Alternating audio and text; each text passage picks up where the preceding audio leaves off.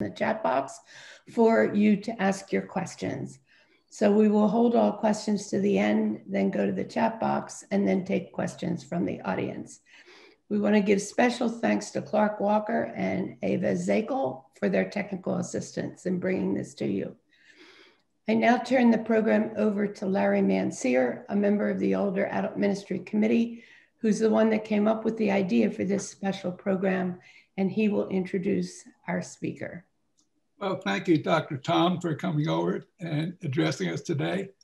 It brings me back to the day, all of a sudden we looked on TV and everything had ended as far as us going out and who was going to bring things to us. That was March 11th for us. But you must have had some inkling of things going to happen before. What kinds of preparations were you able to make before, or have any plans? Take it from there to the end, because I read your letter today to the parents. Really good. Thank you. I put together a brief presentation to kind of walk you on this whole journey. Fine. If you're good with that, I can start from that's great. That's great. Way back when and take us to the present day. I see some familiar faces. Hi, everyone. Thanks for spending some time with me. What I want to do is give you a little insight into our journey. And, you know, those of you who know me, I am pretty informal. So if you have questions, nothing's off limits. If you want to know anything about what we're doing, I'm more than happy to share it. So what I'm going to do now is I'm going to share my screen. I have a few slides. I'll go through a few slides. We'll take a break and answer any questions, and then we'll go from there if you're willing. So.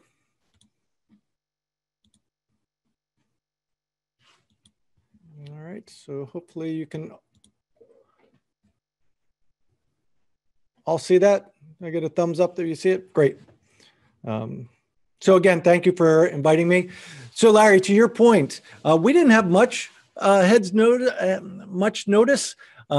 Going back to Friday, the 31st of January, I was in a meeting with the County Department of Health, who said schools are likely to be touched by the virus at some point. But we really didn't know what or to what extent. Obviously, life fast forwarded pretty quickly. And on Friday, March 13th, we moved to remote instruction at that time for only 14 days. So last March, we had to put in a plan to the state, and they said, this is just going to be a short-term closure, 14 days, get ready for it. And then, of course, you know, things unfolded more. Governor Murphy mandated that all schools had to remain closed until April.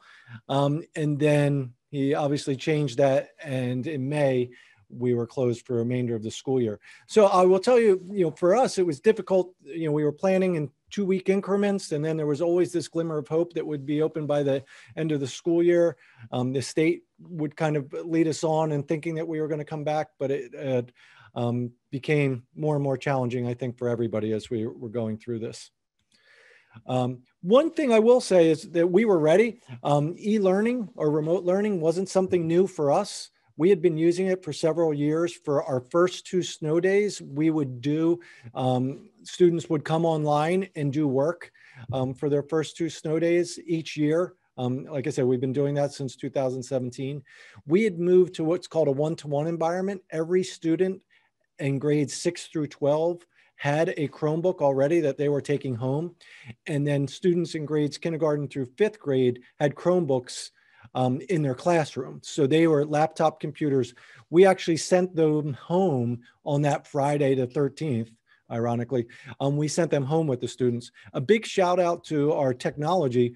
There were a lot of kids absent on those days that over that weekend and a couple of weekends to follow, we actually hand delivered, myself included, about 250 additional Chromebooks to those people who hadn't come to school. And also, you know, we're very fortunate here in Hopewell. We only had about 20 families that didn't have internet access. But again, we distributed, we bought these hotspots and we distributed them to the families of the students. So the initial getting up and running, making sure everybody had a computer, the format we were pretty good with. Again, thinking that it would only be about 2 weeks. You know, things then changed dramatically and worries happened and kind of all of our life events, graduation. And I'll just walk you through this a little bit is, you know, what do we do for graduation? We made a graduation video for our students, but we also were able to hold an in-person graduation, socially distanced, in July. Something was really special, our seniors who really lost out that year, our high school teachers visited every senior, went to their house, put up a sign, gave them a nice little goodie basket. You see a picture down on the right. This is the middle school. We did drive-bys for our 8th graders. Teachers all came out, again, socially distanced. 5th graders, we did that also. Junior and senior prom, we weren't able to do those, but we had many students, they called them porch proms with their dates. It was just them and their date who they've been kind of together with throughout this. And unfortunately, the plays and concerts were one of the casualties of this. Although I'll talk a little bit about what we did in September this year, we were able to address that. So then that got us through the initial part of last school year. And then we really started, you know, as soon as we closed and as soon as we found out, you know, we thought that this was going longer, we started planning for September. So we had 6 committees with over 100 individuals involved that looked for everything from facilities to our curriculum, health and wellness, really meaning mental health and physical wellness for folks, operations of how we were going to get kids back and forth to school, governance of board policy and board interaction, and then technology, what are we going to do when those Chromebooks break and how are we going to get them to students. So one thing we're very proud of is we became one of only 2 school districts in the area that returned in person in all grade levels on September 8th. You might have heard other districts, they pushed it back into later, or they rolled in kindergarten, you know, for 2 weeks. And then, you know, maybe they had the high school coming back by November. We did it. We ripped off the Band-Aid and we brought everybody back who wanted to be back in person on September 8th. We also decided to run sports. We ran sports on all levels, including the middle school, because we felt that was, kids needed something in this crazy world in addition to athletics. And I got to give a shout out as much as I possibly can to our teachers. They restructured programming, activities, clubs at the high school. They were running online, doing all kinds of really cool and innovative things to support our staff, to support our students. So our challenge was we all wanted to return to a normal day, and we can't get there. So we really wanted to make a pledge to everybody that we were going to support the mental and physical health of our students and staff, that we wanted to make sure there was meaningful instruction taking place, that we were doing more than just having kids log in on a daily basis. Cleaning was a big issue, and I'll show you a little bit about what we were doing on that, and screening protocols, which we've been highlighted as a best practice for, and also social distancing PPE, and we didn't even know what PPE was this time last year, but we're all about it now, and making sure that all of our kids can connect. And we made this pledge to our students, and this was given to all of our students, our parents. So that's kind of what I just reiterated with you, but that every student knew that we were working for them and trying to get them back, as well as our staff also.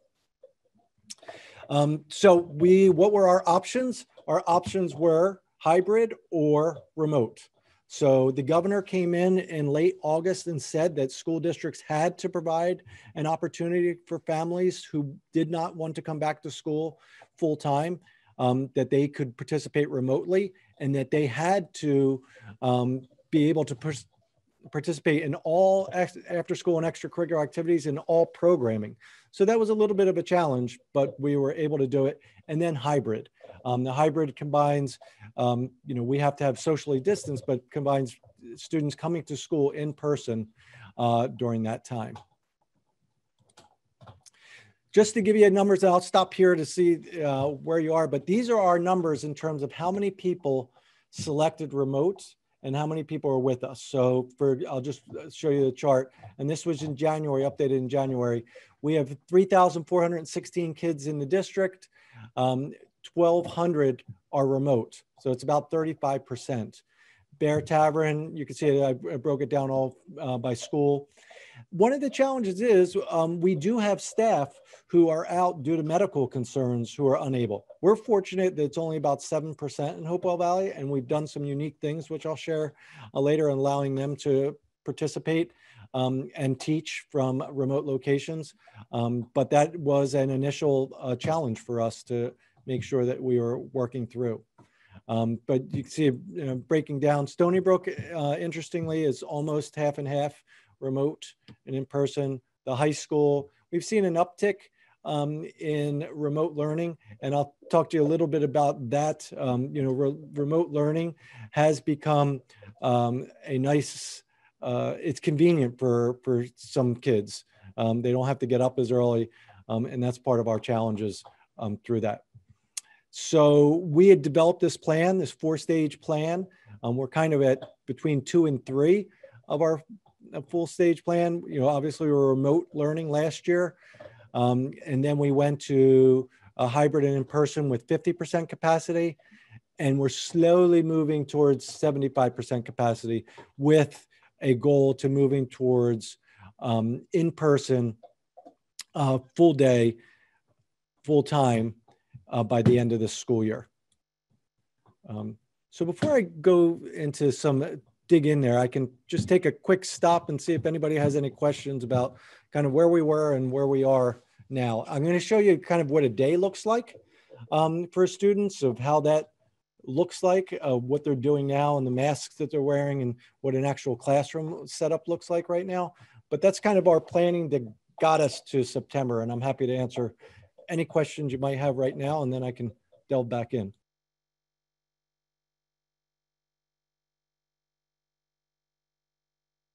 Nothing? Anything? Tom, I'll start. As you went along, going back to last school year, give us an idea of who is in on the decision making.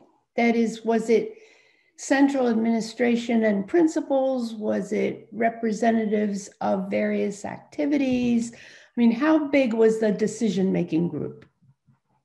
Excellent question. And so I talked about those committees that we had, and we had over 100 people in the different groups. But with that was our school physician, the Department of Health, Board of Education members, Teachers Association members, all of those coaches, and kind of overseeing their own little areas in terms of our return to school. But ultimately, we had one committee called governance, which was me, the president of the Board of Education, the president of the Teachers Association, the Department of Health, who were, okay, so we've gotten all this feedback from everybody. Now, here's where we're going to move forward.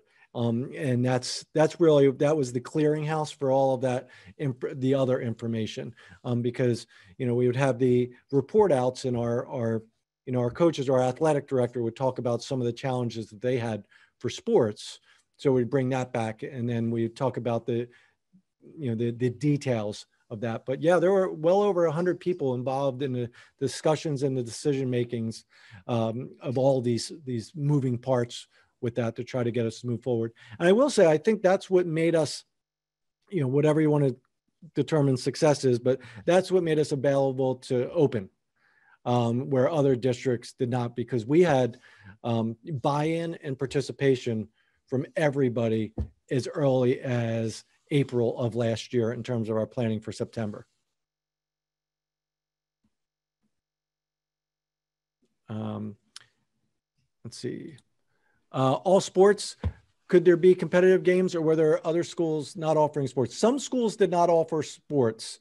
In the fall, with many of our sports outside, it was much easier.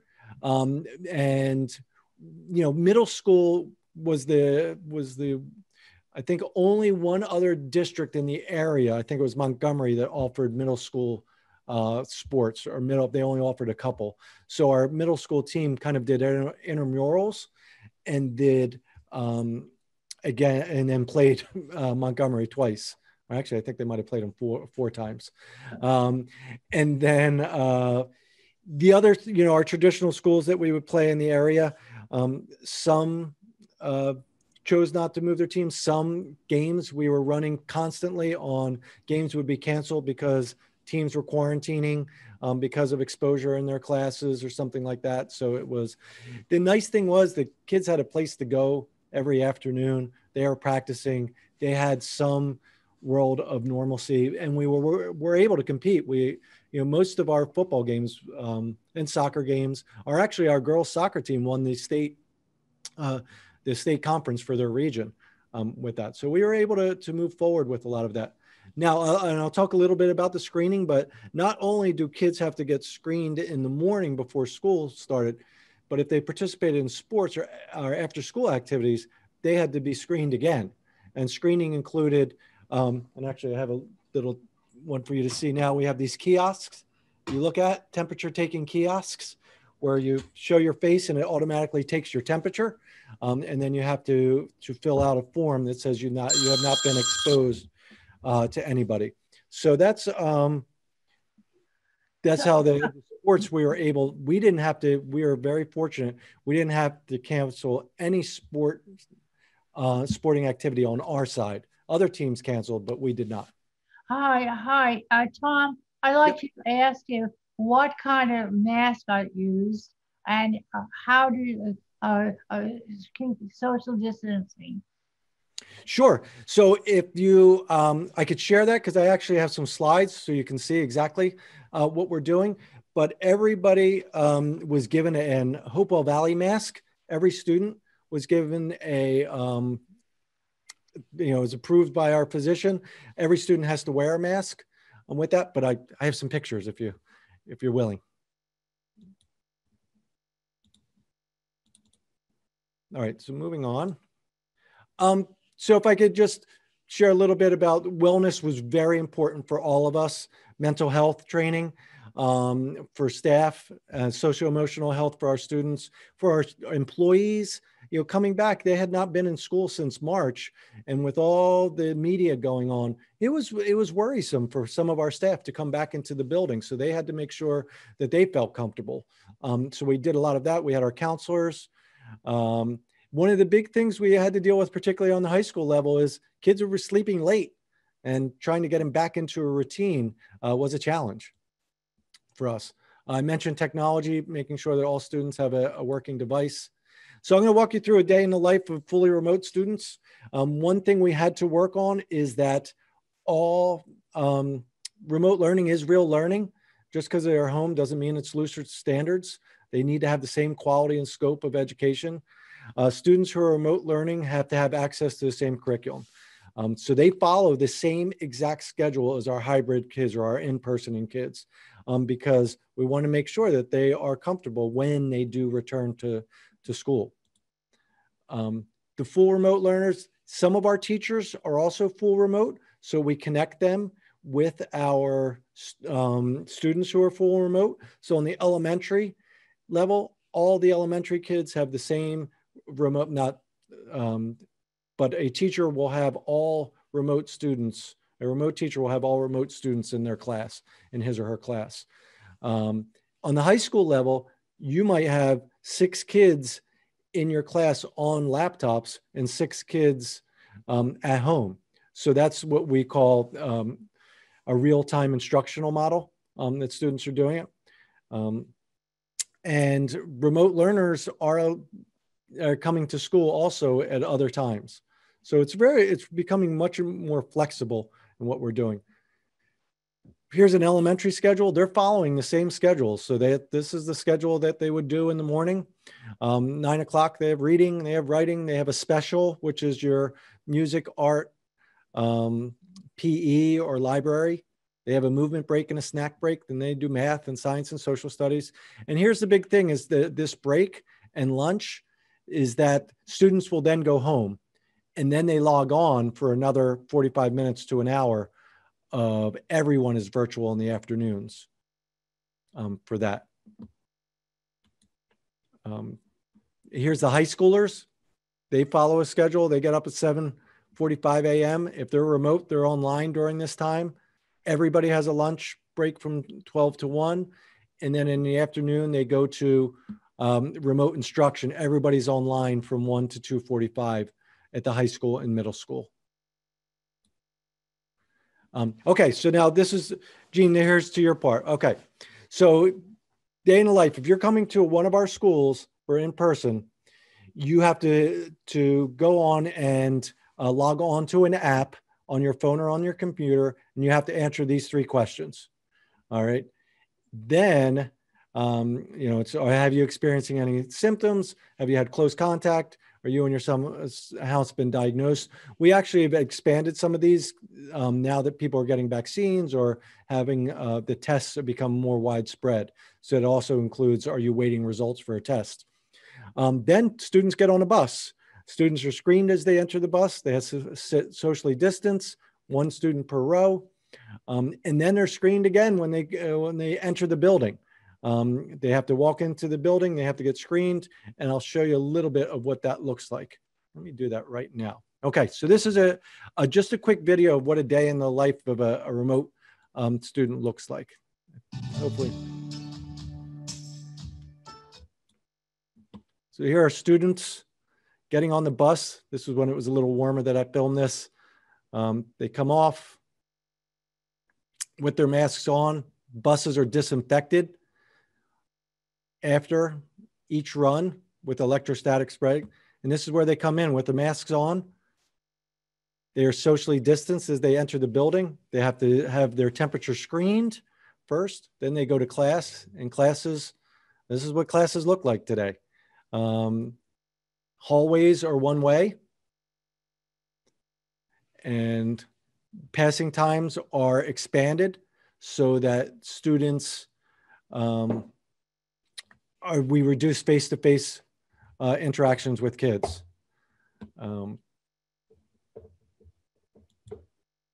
So we talk about kids having to wear their correct masks. Kids have been fantastic in wearing their masks and doing and we also provide them mask breaks for that. So I'll show you, like, this is what buses, you know, you get 1 student per seat on the bus. The temperature kiosks takes about a second to take your temperature. You have to have your mask on.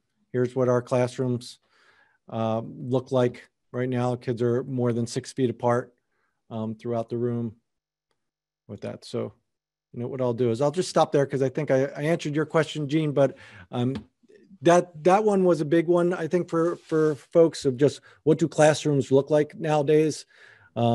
I have to say that the kids, we had big worries when we first started that our kids are going to take off their masks. Our high school kids going to take off their masks, and is that going to be a disciplinary problem? The kids have been fantastic wearing it. They walk down the halls, you know, one-way halls. They follow all the rules. They get on buses when they have to, and they've been our best rule followers. And we'll talk a little bit about lessons learned, but our kids have been so resilient. I have the question about what kind of mask, okay? Yeah. So everybody has a dual filament mask. We don't regulate the specifics. All we say is you can't wear a gaiter. So they have to follow the CDC guidelines. So we provided every student with a mask, with a Hopewell Valley mask, with a dual filament mask, but they also have their own. So, you know, kids can't wear the same mask every day, so they wash them. So we do that. And then we have backups for kids who either lose them or something happens to them. We also have Under Armour masks, if you're familiar with those, the athletic masks for kids who play sports. We purchase masks, additional masks for them also. But one thing is that students cannot wear gaiters. They have to have an I understand those masks, are surgical masks, are only 50 to 60% effective. They may give off aerosols that infect the teachers and whatever. I mean, they're not. And what do you say about all students, reading a letter today. All students must show up on time, when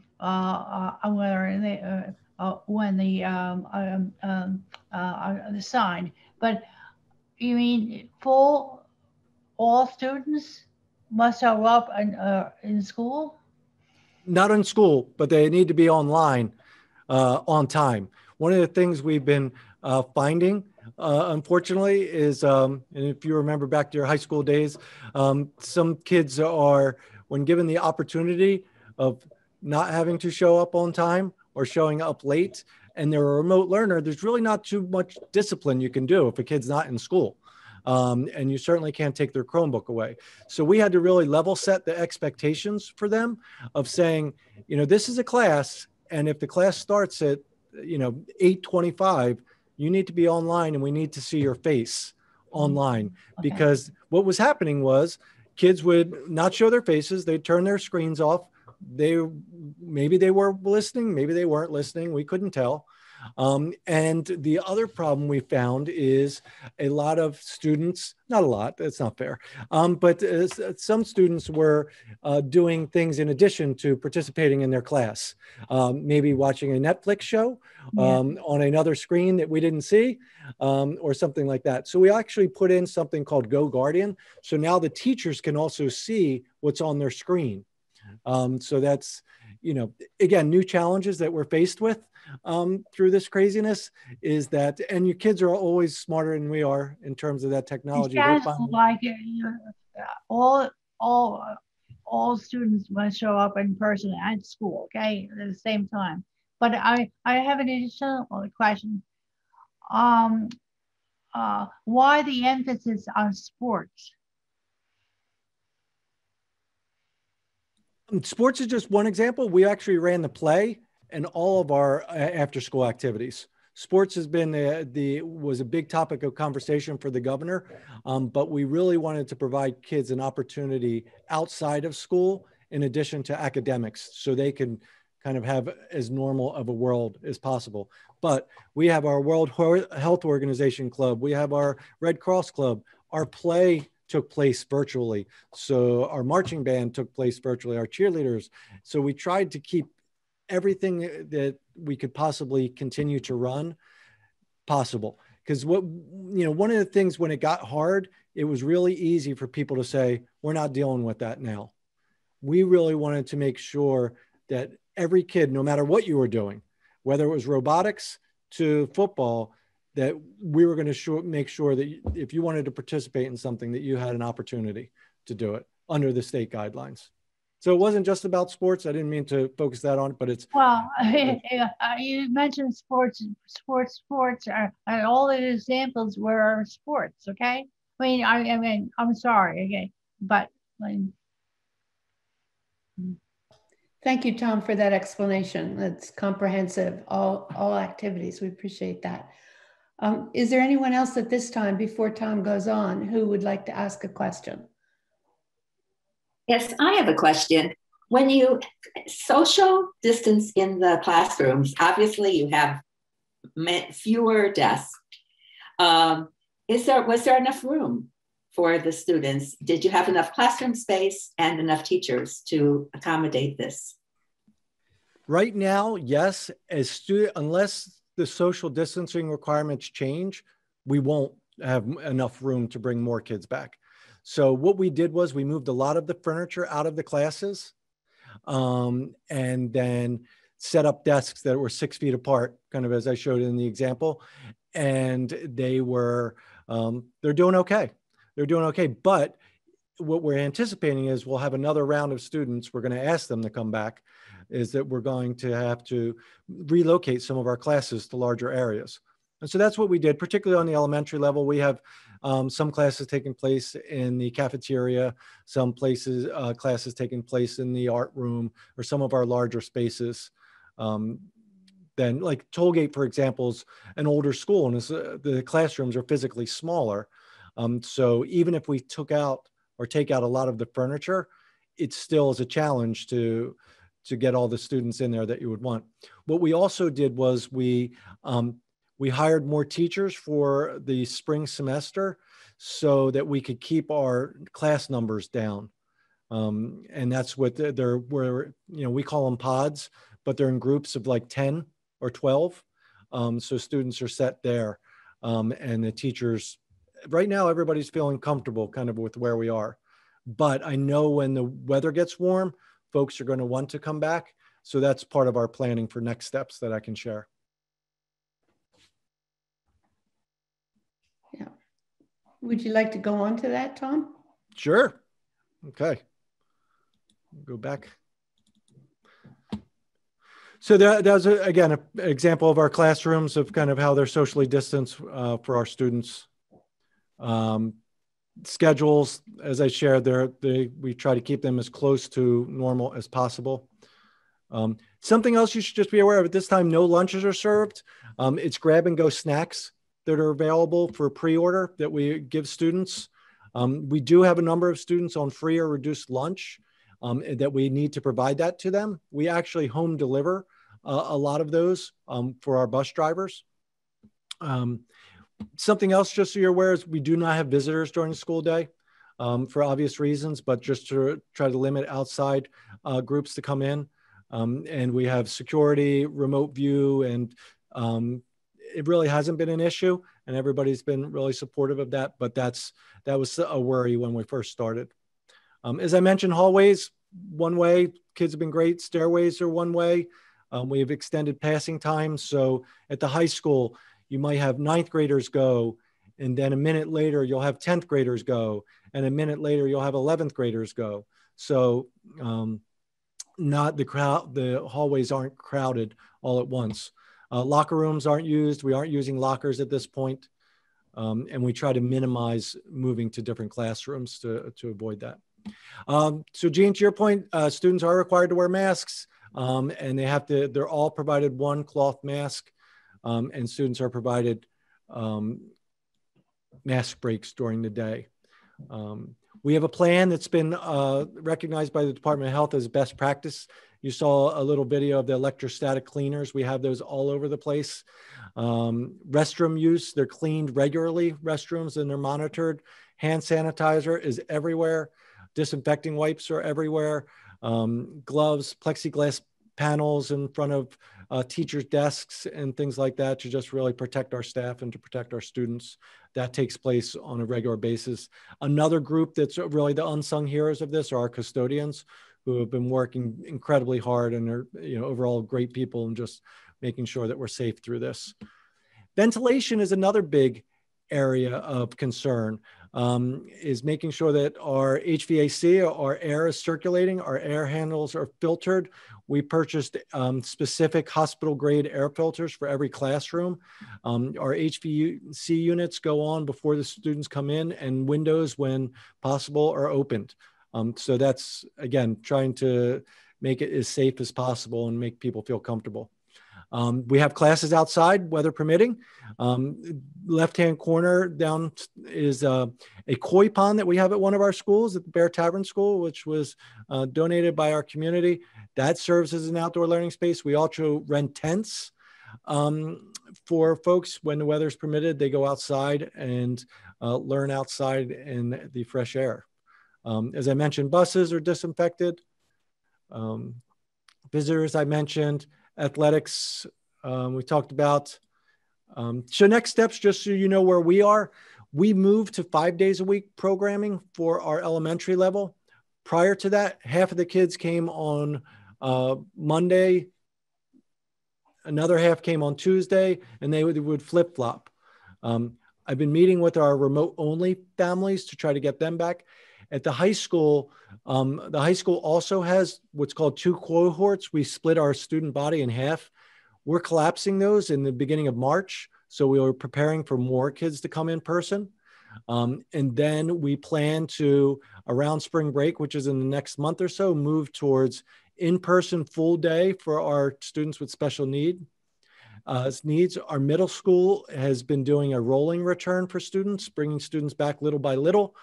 And our goal and expectation is by the end of this year, we will be full day in person for any student who wants to be there, K to 12. I recognize that there's going to be some folks who don't feel comfortable coming back, and we have accommodations for them, but we're going to do everything we can to make sure that they are comfortable and supported. Just so I'm sure you probably may have seen this, but this is, I get the question of when are we going to come back and what are our metrics or determinators? This is the area for the state. We are now in moderate, we've decreased. So we're in the yellow zone in Mercer County. We're in our second week of that. So that's a good sign for us. And this is the guide that we have by the state. So if we ever go into the red, going back here, if we go into the red, then we have to go fully remote for everybody. If we're in the orange, we kind of have to consider going fully remote. If we're in the yellow, which is where we are, we consider that, and hopefully we will be in the low soon, but that's where we will push to go full-time, all people in. And that would be a great sign for all of us to be in the green because we've been in pretty good shape. Something else, just so you're aware, even during this crazy pandemic, we have still, I think we played an important role in our community by hosting forums on equity, still hosting that, LGBTQ issues. We helped develop and provide Hopewell Valley, the mobile food pantry. Our bus drivers, when we weren't transporting students, deliver food to folks at home, ensuring that they are fed, whether they're students or whether it's families in need. And we hosted the vaccine clinic at Hopewell Elementary School most recently. So we're trying to do our part to support the community. Some lessons learned, I can just share that students are amazingly resilient and far more technologically sound. I met with a parent who told me that their second grader was teaching them how to use Zoom. So, you know, it's been amazing through that. Our staff have been awesome throughout this and supporting our students and incredibly creative, delivering instruction in ways that we never thought possible. One thing we know is that schools are very flexible. Something I think it's important to note that, you know, there's a lot of downsides to remote instruction because nothing replaces the in-person contact with a student and teacher. I'll be the first one to say that. But the remote learning has been positive for a lot of kids, whether kids are school phobic, whether they've had social issues in school, they've enjoyed kind of where we are. So that's something we have to learn from this also and recognize that we have to have a lot of takeaways from this. And so we can improve education for everybody. Some challenges just so you're aware of, I shared a little bit. And Jean, you mentioned this. We had kids that weren't showing up on time, didn't turn on their computer or cameras. So we had to make a hard line in that. We had remote students where parents, they wouldn't come to school, but they would go to PJ's Pancake House and Zoom into the class while other kids were in school. And that became really disruptive. People attending and moving cars from the dentist's office, from stores, that just made it more difficult for folks to, and you've, I'm sure, all been on a Zoom call when somebody's in a car, it just becomes distracting.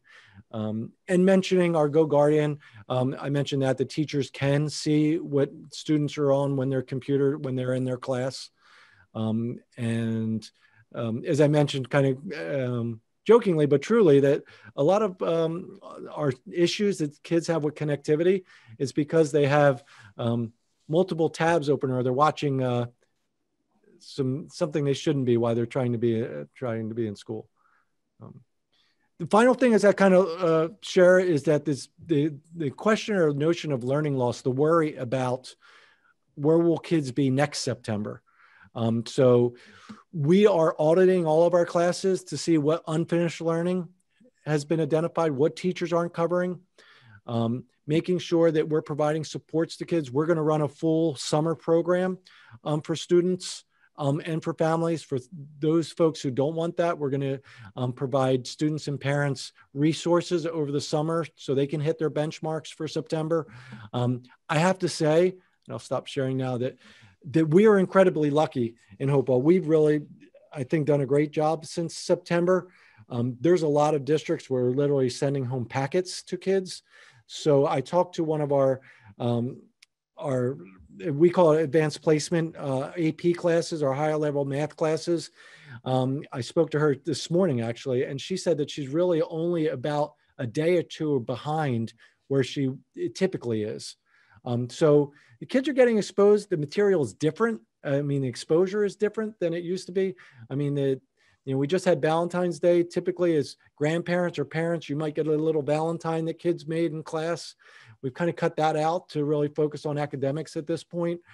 So those kind of things are going by the wayside for now, and we want to get back to those because I know they're important in a lot of different levels. But in terms of instruction, we've done a pretty good job, and I'm pleased. We could always do more, but you look at some districts, and not to speak disparaging, but some of our local districts, they just came back to in-person instruction like 2 weeks ago. Like and they're dealing with all those challenges right now that I talked about in committees. Like we dealt with that last August. So we're so far ahead of many. And unfortunately, some of our inner cities, like they still haven't come back. Trenton hasn't come back. They're not coming back until May. Patterson or some in Newark, their kids aren't in school. And our kids are and really receiving a top flight instruction as much as possible with that. But we have our challenges. I mean, as I mentioned, it's not perfect by any means. We had a lot of people working on it, and we continue to evaluate and move and figure things out. But for the most part, I think we're in as best place as we could be for right now. But instruction has changed, and it's going to change for our generation, our lifetime.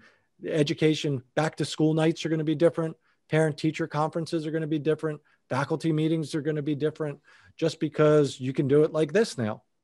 And, one thing we heard, I think from everybody, that like parent-teacher conferences, for example, it was so convenient just to do it on Zoom rather than I have 3 kids, and I would take a half day for each kid to go for a 20-minute conference with the teacher. I'd leave here, I'd go and spend 20 minutes with the teacher and then, stay home. Now you can just do it during your lunch period for 20 minutes and see a teacher. Nothing, I think everybody knows that, but nothing will really replace a great teacher connecting with kids in person. But this has provided a lot of flexibility for folks. I've probably spoken too much, and it's great to see you, Pat. I hope you're doing well. And Pat, hopefully I didn't speak too much. I apologize. It's good to see you, and it's impressive. I'm a grandma, and I have 2 grandkids that I am helping with remote learning, and I am just overwhelmed and impressed with what their teachers are doing. It's incredible. It's just totally impressive.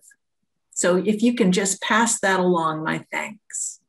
Absolutely. And the teachers have been amazing through this. And it's, they have.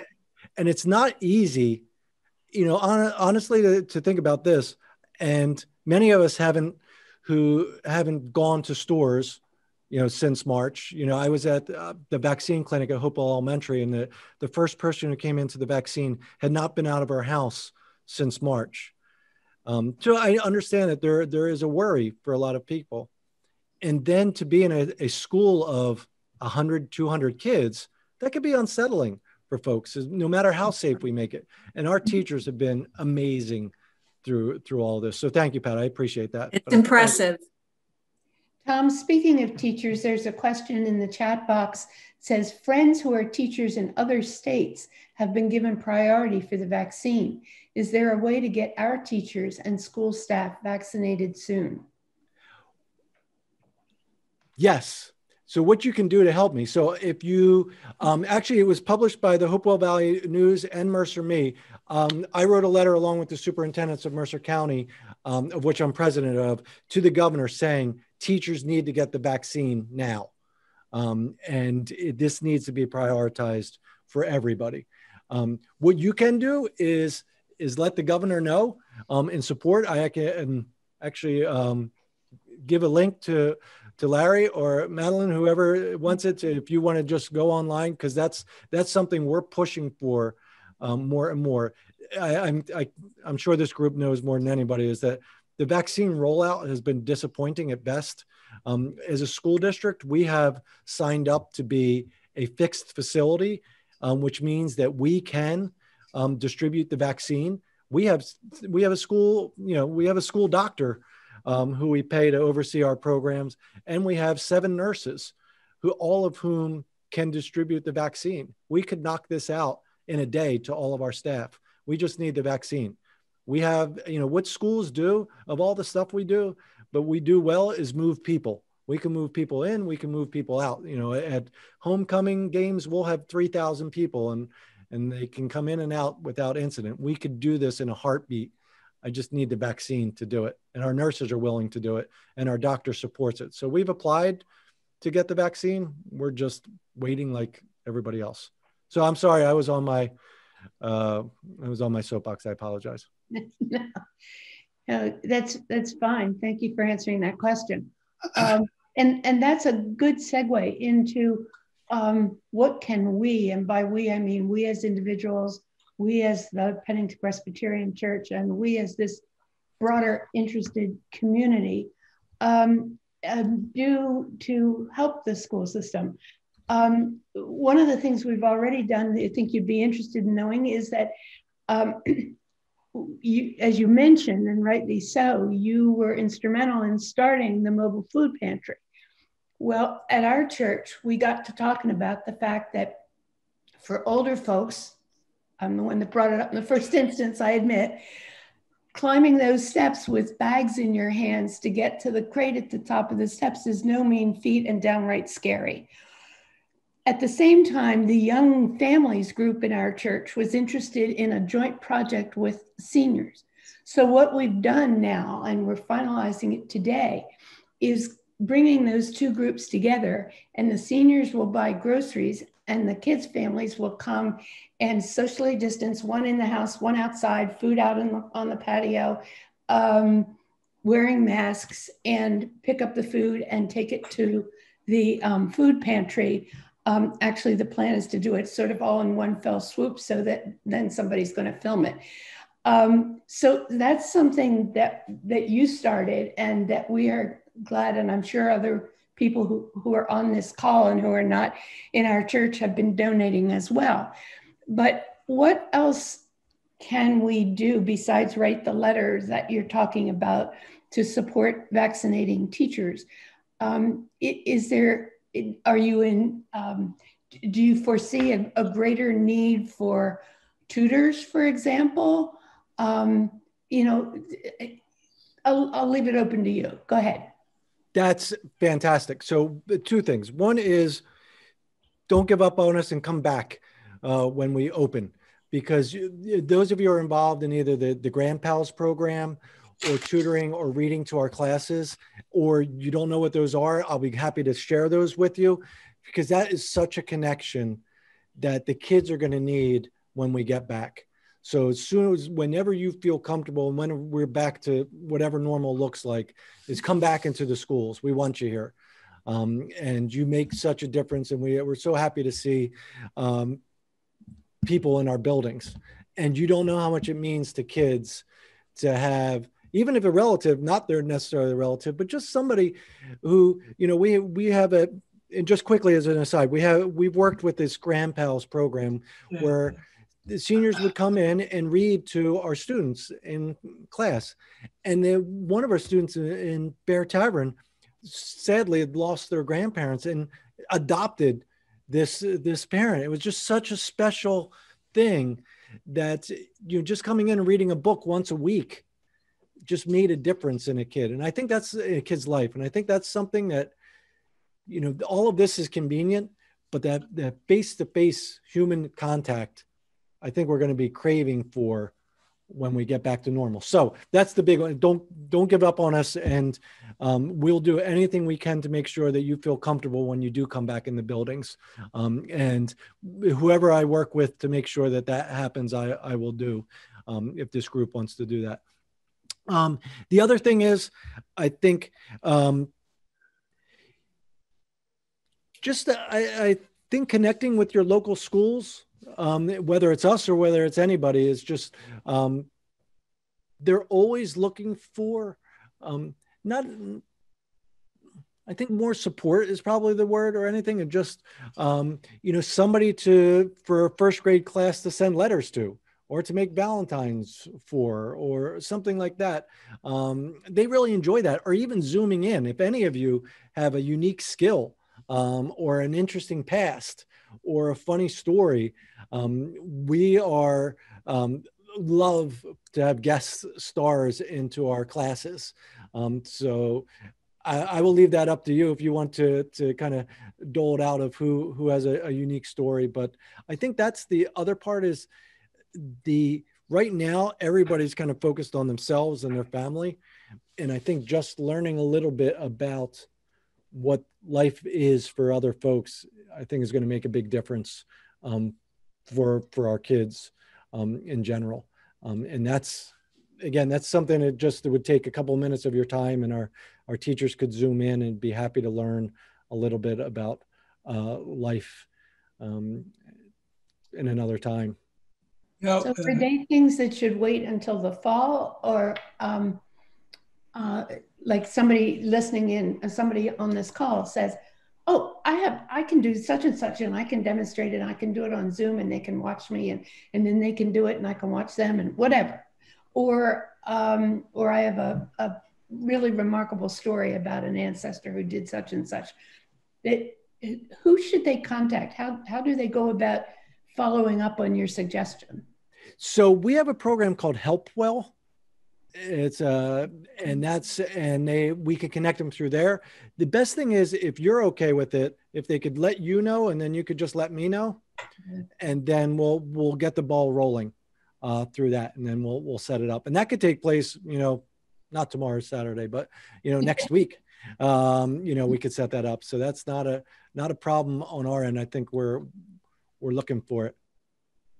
Okay. And like I said, we're looking for that interaction. And I hope that folks will take me up on reading to a class at one of our local schools, because it makes a difference. It really makes a difference. In a way, actually, this distancing has brought us closer together, because we have to pay attention to each other. Where you came in with the crowd, you went out with the crowd. Yeah. Now you keep your distance, but you see people. And everybody's learning to live with one another. Yeah, that's a good point, Larry, because you're absolutely, we're, what do they say, farther apart, but closer together? Yeah.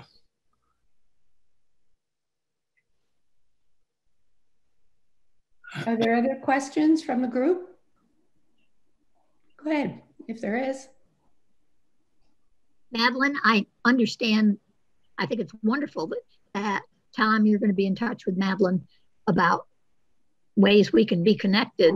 Specifically, the Pen Pal program, we are in the process of beginning at our church. And if you could let Madeline know whom to contact, perhaps specifically for Pen Pals. Thank you, Tom. You just tell me how many you want, because we'll get you Pen Pals. So we could start just maybe at the Tollgate School in Pennington, or we could expand it, but I don't want to overwhelm you. We have about 250 kids per grade level, so your mailbox might be filled. Perhaps parents or grandparents writing to the children. Yep. Yeah, thank you. So Madeline is contact for that. Madeline has a lot of work. Sorry, Madeline. I apologize. Or, well, you could contact me if Madeline will talk. Okay, that's fine. Other questions or comments, observations? Only one thing. What about a laboratory, like in chemistry or physics? You're not able to do that, right? It's just the teacher demonstrating? Well, for the remote students, the teachers are demonstrating for the remote students. The in-person kids are doing it. We just wipe everything down before they do it. The lab groups are smaller, so they do it. And what the teachers have done is kind of change some of their labs that kids could do at home. It was safely chemicals. Obviously we can't send Bunsen burners home to kids, but just the inside stuff that's safe they've been doing. Okay. Well, it's almost 2:00. If there's time for one last question, if there is one. Not seeing any hands raised or anything. I just like to say, Madeline, the vaccine clinic, I've heard, okay, the vaccine clinic was well run at the local elementary school, and it was people raved about it. Okay. Yeah. Good way to end, Jean. Thank you. Thank you, Tom, so much. Yes. Oh, please. Thank you. Yeah, this has been just terrific. Yay. Thank you. Thank you. Thank you. I'm happy to come back anytime if you want to see what schools look like when we come back. Yes. Very good. We may take you up on that. You might have to come in person, though. You might have to come to the school. Fair enough. All right. Okay. Thank you, Tom. Thank you all for joining us. Thank you. Bye now. Bye.